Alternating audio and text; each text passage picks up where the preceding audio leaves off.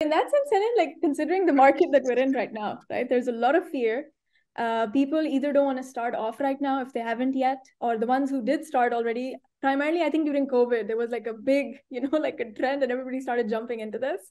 But those people as well now don't know what to do with their money, right?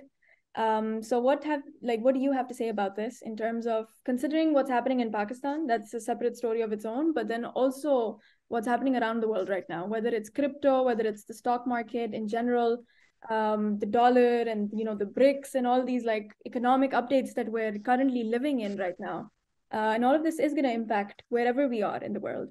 And of course, that's going to impact the portfolios that we hold on to.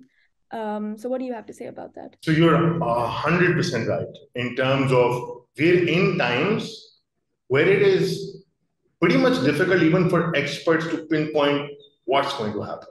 Because the information, the transparency that we require isn't really there. There's a lot of noise in the news.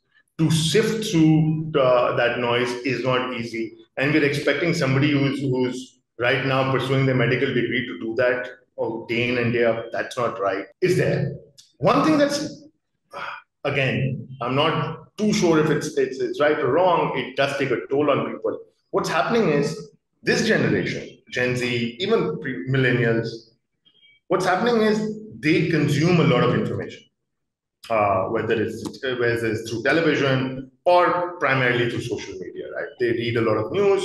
They are consuming, even in Pakistan, the trend of consuming podcasts has been on the up end, right? So uptick. People are consuming a lot of podcasts and a lot of podcasters. People understand that there are problems. People understand that there is inflation. People understand that their money, their savings are under threat.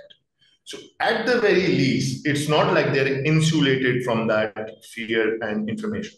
That fear is there. So that is also important to push that person into action. What is the next step? So they've understood, okay, this is a problem. The dollar is rising. Our savings are taking a hit or whatever. At least that part is done. Otherwise, we would have to come in and sort of the initial marketing campaign for us would be based on fear. Look, this is what is going to happen. We would sound like an insurance company. Yeah. You die and please buy our insurance. That's not where I want to be. Yeah. Once that is done, now I just have to say, listen, you've pretty much got a realization of that things are bad. So inflation is going to be up. Your savings are going to take a hit. Things are going to get tough. Now let's have as many conversations. Let's watch as much as learning material. Let's get through this time, building our skills so that anytime during these tough hours and anytime in the future when such a time comes again, you are ready. You want to be in a position to make the best possible decision to either fight intelligently or back off. Freezing is an option.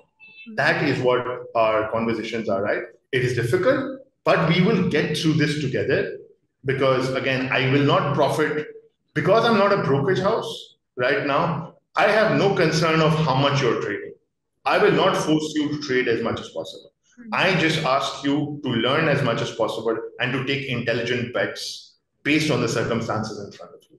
That is how we will ride this wave together. If you want to move into absolutely no risk, those options are available. Let's have a conversation on how you can best utilize that. Again, that has no personal interest for me, but that might make the most sense for you in your journey right now, given that your interest rates are up.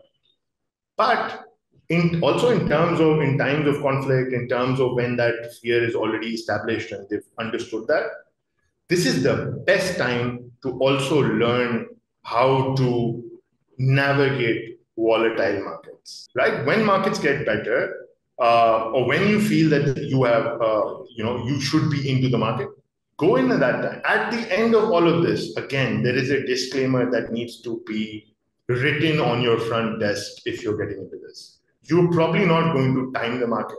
What's more important is time in the market.